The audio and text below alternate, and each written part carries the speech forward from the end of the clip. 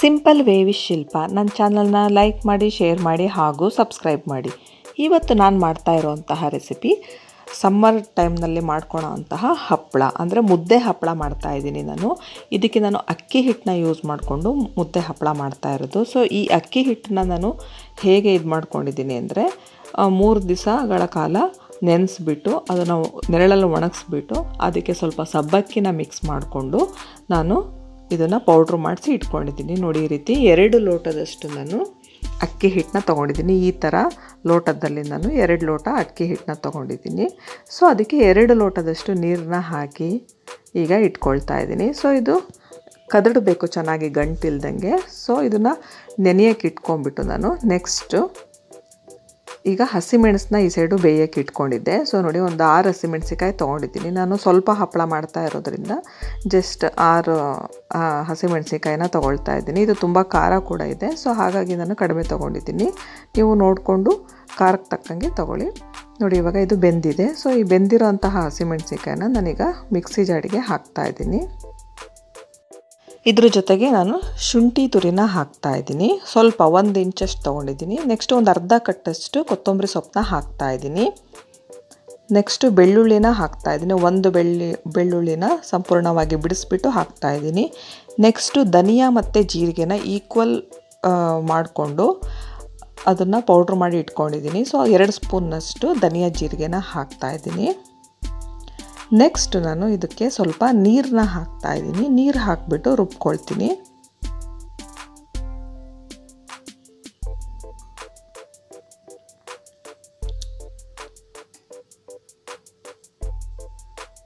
So ನೋಡಿ, ನಾನೀಗ ರುಬ್ಕೊಂಡಿದ್ದೀನಿ. So ಇದು ಹಪ್ಪಳಕ್ಕೆ ಖಾರ ಮಾಡ್ಕೊಂಡಿರೋದು ನಾನು. ನೆಕ್ಸ್ಟು ಹಸಿಮೆಣಸಿನ್ಕಾಯಿ ಬೇಯಿಸ್ಕೊಂಡಿದ್ನಲ್ಲ, ಅದರಲ್ಲೇ ನಾನೀಗ ನೀರನ್ನ ಹಾಕ್ತಾ ಇದ್ದೀನಿ. 1 ಲೋಟದಷ್ಟು ನೀರು ಹಾಕಿದ್ದೀನಿ. ಮತ್ತು ಏನು ರುಬ್ಬಿಟ್ಕೊಂಡಿದ್ದೀನಲ್ಲ ಖಾರ, ಸೊ ಅದನ್ನು ಕೂಡ ಹಾಕ್ತಾ ಇದ್ದೀನಿ. ನಾವು 2 ಲೋಟ ಹಿಟ್ಟನ್ನ ನೆನೆಸ್ಕೊಳಕ್ಕೆ ತೊಗೊಂಡಿದ್ವಿ. ಈಗ ಇಲ್ಲಿ 1 ಲೋಟ ಹಾಕಿದ್ದೀನಿ. ಮತ್ತು ರುಬ್ಕೊಳ್ಳೋದಕ್ಕೆ ಹತ್ತತ್ರ 1 ಲೋಟ ಹಾಕಿದ್ದೀನಿ. ಈಗ ನೋಡಿ, ಕುದೀತಾ ಇದೆ. ಇದಕ್ಕೆ ಉಪ್ಪನ್ನ ಕೂಡ ಹಾಕಿದ್ದೀನಿ.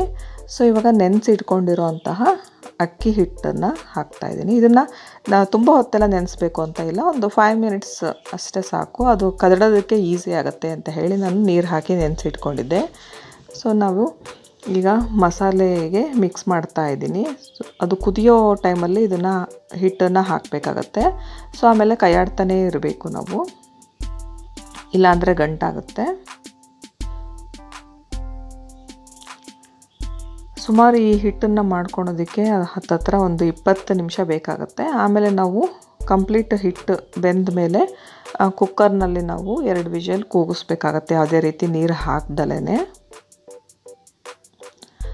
ನಾವು ಹಿಟ್ಟನ್ನು ಎಷ್ಟು ಚೆನ್ನಾಗಿ ಬೇಯಿಸ್ಕೊಳ್ತೀವೋ ಅಷ್ಟು ಚೆನ್ನಾಗಿ ಹಪ್ಪಳ ಬರುತ್ತೆ. ಇಲ್ಲ ಅಂದರೆ ಆ ಹಪ್ಪಳ ಬಿಸಿಲಿಗೆ ಹಾಕಿದಾಗ ಒಡೆದು ಬಿಡುತ್ತೆ. ಸೊ ಹಾಗಾಗಿ ನಾವು ಹಿಟ್ಟನ್ನು ಚೆನ್ನಾಗಿ ಬೇಯಿಸ್ಕೊಳ್ಬೇಕು, ಮತ್ತು ಯಾವುದೇ ರೀತಿ ಗಂಟು ಕೂಡ ಆಗಬಾರ್ದು. ಇದು ಬೆಂದಿರೋ ಅಂತಹ ಹಿಟ್ಟೇನಿರುತ್ತೆ, ಸೊ ಅದನ್ನು ಹಾಗೆ ಎಣ್ಣೆ ಹಾಕ್ಕೊಂಡು ತಿನ್ನೋದಕ್ಕೆ ಕೂಡ ಟೇಸ್ಟ್ ಆಗಿರುತ್ತೆ. ನಾನು ನೋಡಿ ಸ್ವಲ್ಪ ನೀರು ಹಾಕಿಬಿಟ್ಟು ಮತ್ತೆ ಒಂದು 10 ನಿಮಿಷ ಬೇಯಿಸ್ತಾ ಇದ್ದೀನಿ. ಸೊ ಇವಾಗ ಚೆನ್ನಾಗಿ ಮತ್ತೆ ಮಿಕ್ಸ್ ಮಾಡಬೇಕು. ಇದು ಫಸ್ಟ್ ಟೈಮ್ ಮಾಡಬೇಕಾದ್ರೆ ನಾವು 1 ಲೋಟದಷ್ಟು ಹಾಕ್ಕೊಂಡು ಮಾಡಿಕೊಂಡ್ರೆ ಒಳ್ಳೆಯದು. ಇಲ್ಲ ಅಂದರೆ ಸುಮ್ಮನೆ ವೇಸ್ಟ್ ಆಗುತ್ತೆ. ನೀವು ಫಸ್ಟು ಟ್ರಯಲ್ ಮಾಡೋದಾದರೆ ಜಸ್ಟ್ 1 ಲೋಟ ಅಕ್ಕಿ ಹಿಟ್ಟನ್ನು ಹಾಕಿ ಮಾಡ್ಕೊಳ್ಳಿ.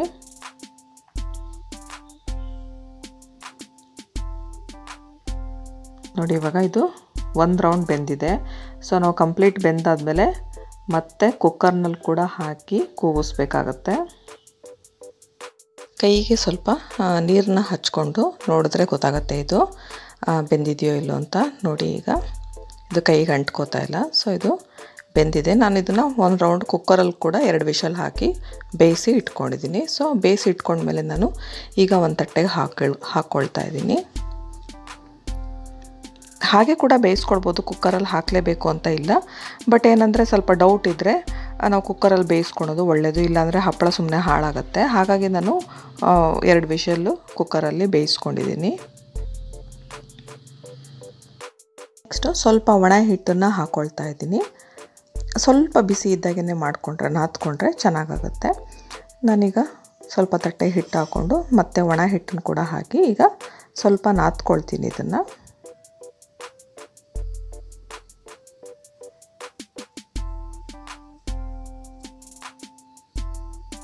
ಕೈಗೆ ಸ್ವಲ್ಪ ನೀರು ಹಚ್ಕೊಳ್ತಾ ನಾದ್ಕೊಳ್ಬೇಕು.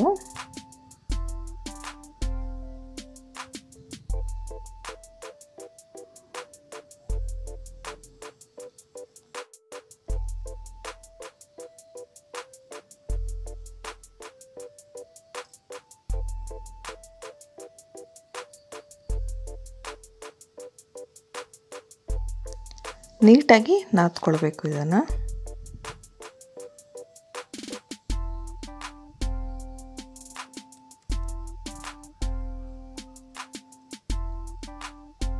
ನೆಕ್ಸ್ಟ್ ನೋಡಿ, ಸಣ್ಣ ಸಣ್ಣದಾಗಿ ಈಗ ಪೂರಿ ಎಷ್ಟು ದೊಡ್ಡದಕ್ಕೆ ಲಟ್ಸೋದಕ್ಕೆ ಎಷ್ಟು ಹಿಟ್ಟು ತೊಗೊಳ್ತೀವೋ ಅಷ್ಟು ಹಿಟ್ಟನ್ನು ತೊಗೊಂಡು ಈ ಥರ ರೌಂಡಾಗಿ ಮಾಡ್ಕೊಳ್ಬೇಕು. ನೋಡಿ, ನಾನು ಈ ರೀತಿ ಇಷ್ಟು ಮಾಡಿ ಇಟ್ಕೊಂಡಿದ್ದೀನಿ. ಸೊ ಇವಾಗ ನಾವು ಮಣೆ ಮೇಲೆ ಸ್ವಲ್ಪ ಹಿಟ್ಟನ್ನು ಹಾಕ್ಕೊಂಡು, ಅದೇ ಅಕ್ಕಿ ಹಿಟ್ಟೇನು ನಾವು ಮಾಡ್ತಿರ್ತೀವಿ ಅದೇ ಹಿಟ್ಟನ್ನು ಹಾಕ್ಕೊಂಡು ಈ ಉಂಡೆ ಮಾಡಿಟ್ಟಿದ್ದೀನಲ್ಲ, ಸೊ ಹಿಟ್ಟಿಂದು ಅದನ್ನು ನೋಡಿ ಈ ಥರ ಹಿಟ್ಟು ಒಳಗಡೆ ಮುಳುಗಿಸಿ ಈ ಥರ ಮಾಡ್ಕೊಳ್ಬೇಕು. ಸೊ ಇದನ್ನು ಉಜ್ಕೊಳ್ಬೇಕು.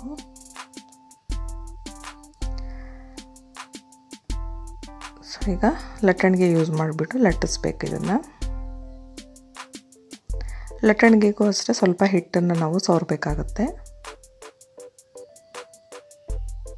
ಇದನ್ನು ಲಟ್ಟಿಸ್ಬೇಕಾದ್ರೆ ಸ್ವಲ್ಪ ಸಾಫ್ಟಾಗಿರುತ್ತೆ, ಹಾಗಾಗಿ ನಾವು ನಿಧಾನಕ್ಕೆ ನೋಡಿಕೊಂಡು ಲಟ್ಟಿಸ್ಕೊಳ್ಬೇಕಾಗತ್ತೆ. ಮತ್ತು ಹಿಟ್ಟು ಕೂಡ ಅಷ್ಟೇ, ಇದಕ್ಕೆ ಸ್ವಲ್ಪ ಮೇಲ್ಗಡೆ ಹಿಟ್ಟು ಜಾಸ್ತಿ ಹಿಡಿಸುತ್ತೆ.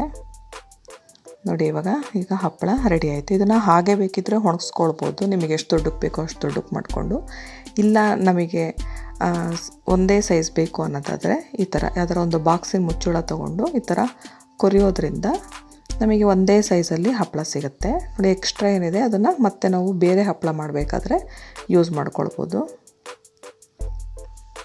ನೋಡಿ, ಈ ರೀತಿ ಮಾಡ್ಕೊಳೋದ್ರಿಂದ ಒಂದೇ ಸೈಜಲ್ಲಿ ಹಪ್ಪಳ ರೆಡಿ ಆಗುತ್ತೆ. ಇವಾಗ ನೋಡಿ, ಇದನ್ನು ನಾನು ಒಣಗಿಸಿಟ್ಕೊಂಡಿದ್ದೀನಿ. ಇದನ್ನು ನಾನೇನು ಕೊರೆದಿಲ್ಲ, ಸೊ ಹಾಗೆ ಡೈರೆಕ್ಟಾಗಿ ಉಜ್ಜಿಬಿಟ್ಟು ಒಣಗಿಸಿರೋದು. ಇದನ್ನು ನಾನೀಗ ಕಾದಿರುವಂತಹ ಎಣ್ಣೆಯಲ್ಲಿ ಕರಿತೀನಿ.